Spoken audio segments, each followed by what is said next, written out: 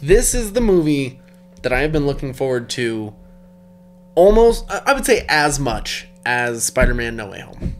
Okay. And honestly, only because of the director. The director, yeah. Just what he did with Guardians of the Galaxy, what were we talking about? James Gunn. Yes. So, The Suicide Squad dropped trailer number 3. I think it's called Rain.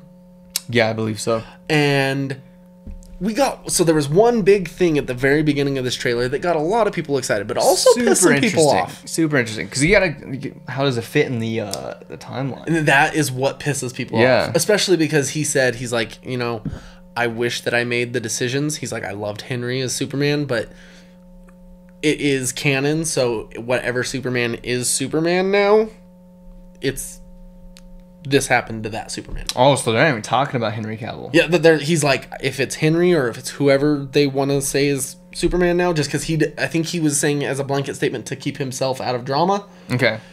But he got a lot of flack for that. So the line essentially, though, is they're talking about Robert Dubois, which is Bloodsport. Mm-hmm. And I also looked at some of the interviews with him, and we'll explain his power set in a moment. Is in prison for putting Superman into a coma for shooting him in the chest with a kryptonite bullet. Yep. I literally had to stop the trailer right there because I was like, oh my god. I was losing my damn mind because it was fantastic. It's something that I remember.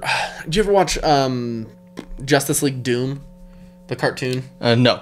So it's essentially like Batman has a contingency plan. It's also, I think, tied into the whole Kingdom Come thing. Okay. But Batman has a contingency plan to basically take out every member of the Justice League if they were to turn evil. Yeah.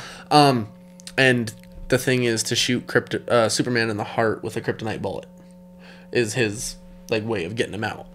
And Metallo ends up doing it. But I do like this way that they're going with Bloodsport. The only thing that irritates me is they're pretty much literally giving him the exact same fucking story arc as Will Smith in Suicide Squad. That's what it looks like. I mean, it seems a little bit more nuanced because he's trying to get his daughter out of trouble. He's not trying to do this just to visit her. So, don't get me wrong, there's the differences, but the basis of it is you have a black anti-hero villain who will do anything for his daughter, so he joins the Suicide Squad. Yeah, which is crazy too because I forgot Storm Reed was going to be in the movie, and you see her in this trailer finally. He's playing her daughter. Oh yeah. Yeah, I was like, oh, forgot she was in this. Yeah, and dude, they have a fantastic cast. Yeah. The one I am looking forward to the most is David Dastmalchian because we got to see a lot more from him in this trailer as well. Yeah. Actually excited and happy and not saying he wanted to kill himself. That's the first time you saw him excited in these things. He's like, I'm a superhero. Yeah. And I got another good line from John Cena too. Oh my god! So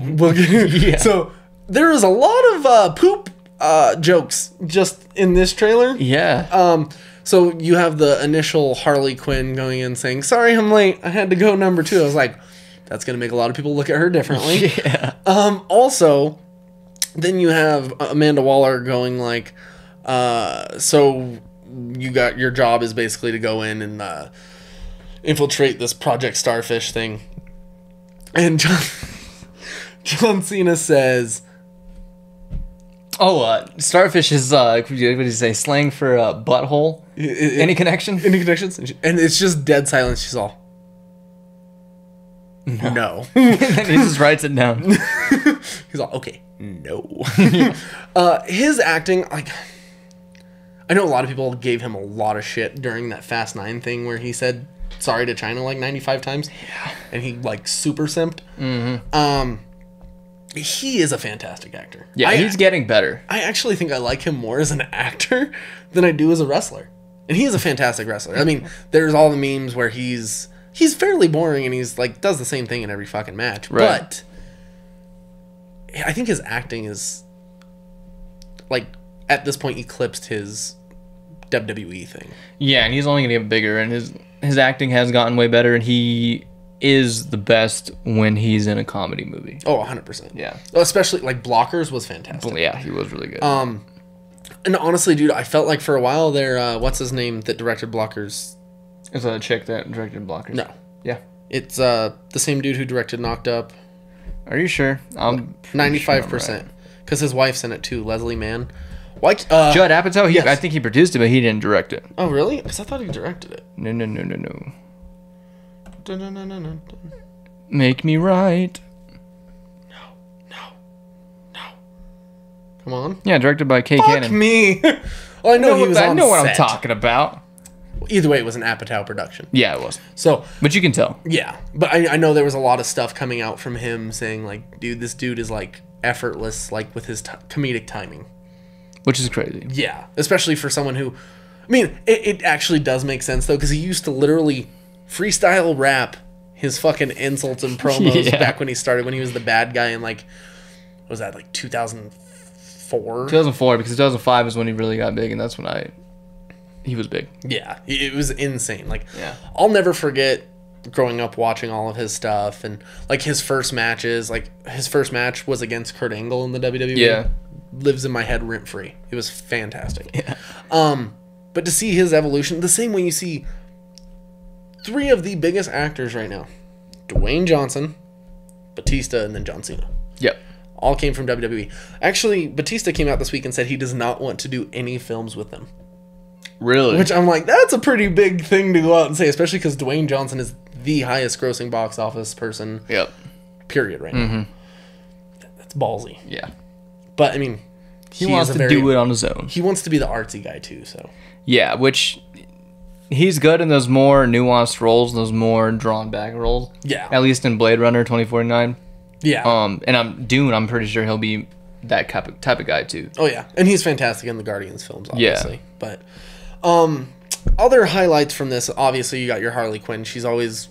Margot Robbie, that is one role she has down. Yeah, to a science. Yeah. It's... There wasn't a whole lot to it. I honestly do wish that she took the accent from Wolf of Wall Street, because I watched it again this week. Yeah, that would have been excellent. It would have worked so much better than the high-pitched thing she has. I mean, I get why she did it. You could still be high-pitched, but do that accent. Yeah, a lot more heavily than what she does. Yeah. And to forget that other funny scene that involves Weasel when they're on the plane. Oh, that was fantastic. They're thinking he's a werewolf. He's like, what kind of dog is this? He's like, my money's on an Afghan dog. And she's all, you brought a werewolf onto the plane? He's like, you sat me next to a fucking werewolf? And then Rick Flag's like, calm down, he's a weasel, he's harmless. We did kill 27 children. He's like, well, not harmless, but yeah, no. He was fantastic. Didn't get a whole lot from King Shark in this one. No, just when he's distracted by the bird. And thrown into the building by the starfish. Yeah. By Starro. By Starro. I'm trying to think of who else was... So we got a good look at Flula Borg. Mm-hmm. He plays Javelin. Got a little bit of a better look at Mongal. Got a better look at Blackguard, which is Pete Davidson. Thank you. And then we also got that Afghan dog line was from TDK, which is Nathan Fillion. Yep. So it's nice to know that they'll at least have lines. Yeah. But it automatically shows me that they're going to die right away. Except for maybe TDK. Right. And I'm excited that it's rated R, so we get to really see what James Gunn can do in the comic book realm. Oh, 100%. I mean, especially with a little bit more free reign, because I think he has a lot more free reign in DC than he does in... Yeah, well, because they saw the success that he brought Marvel with the Guardians movies, so they're going to let him do what he wants. And dude, honestly, like, as much as it sucks the way everything went down for him, if you think about this, we would have never gotten this movie if it wasn't for him getting quote-unquote canceled. Yep.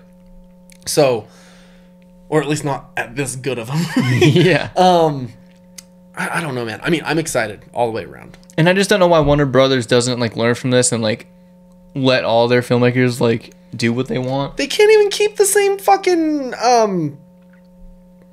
owners for more than 3 years at a time. I know. So, which is it's really weird how this one happened the way it did. Yeah. It's kind of like an oddball.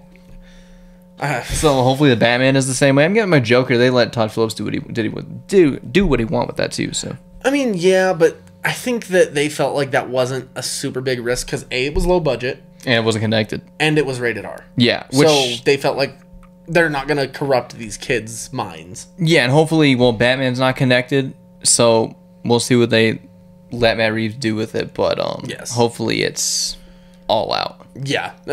That's one thing I will say about Warner Brothers is when they're starting something off, they're willing to take more risks. Mm-hmm. But when they fuck up... They get reactionary. Very reactionary.